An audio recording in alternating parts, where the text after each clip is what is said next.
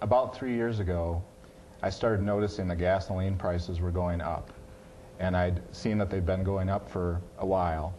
And so I started doing research on the internet. And there's this idea that at some point in the future, global oil production will reach a maximum amount all around the world when you add it all up. And then it'll start to decline. And when that decline begins, the prices will begin to go up. And so I've been paying attention to this issue. And I've been watching global oil production. And global oil production has gone up to about 85 million barrels a day. But that was 3 years ago, and it hasn't raised since then. Of course, we have a lot more people in the world now, 77 million more people each year. So there's a lot more demand for the same amount of oil.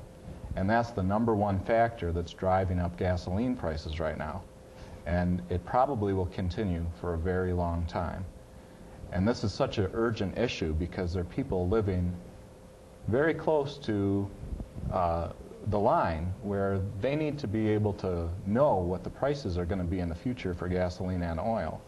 And so we decided to host a conference to help people understand what is peak oil, how does it affect gasoline prices, food prices, and the way people are going to be living in the future. So I brought a few things for the conference. The conference is called the International Conference on Peak Oil and Climate Change, Paths to Sustainability. And this conference will be here in Grand Rapids at the end of May, May 30, at Calvin College at their Fine Arts Center. And the Peak Oil Conference is going to be bringing in people from all over the country. Back in January, a reporter from the Wall Street Journal came to Michigan to interview me about gasoline prices and why they're going up, and what I was doing personally in my own life about that. And because of that, I've been able to attract a number of internationally known speakers to come to the conference.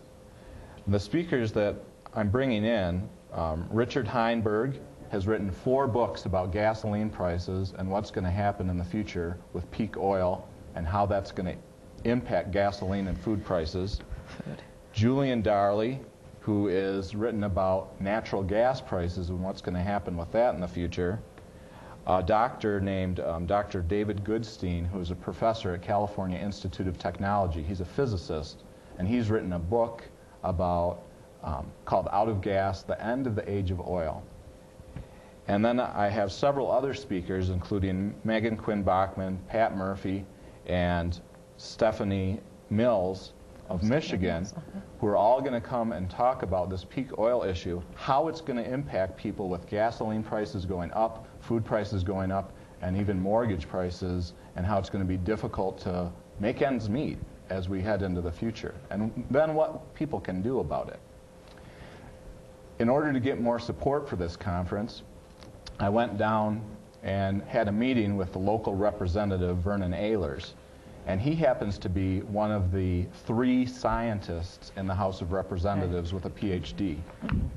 All 3 of those scientists are a member of a group called the Peak Oil Caucus. In other words, they all understand this issue, and they know that gasoline prices are going to be going up, and this is an urgent issue we're going to have to address.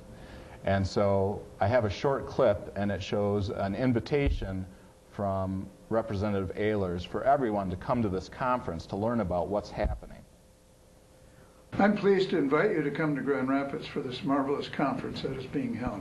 It's a good place to learn about peak oil, energy conservation, energy efficiency, global warming. Get it all in one spot in one of the most beautiful parts of this world and this country. And be sure to visit the lakes while you're here too. Thank you very much, and I hope you do come.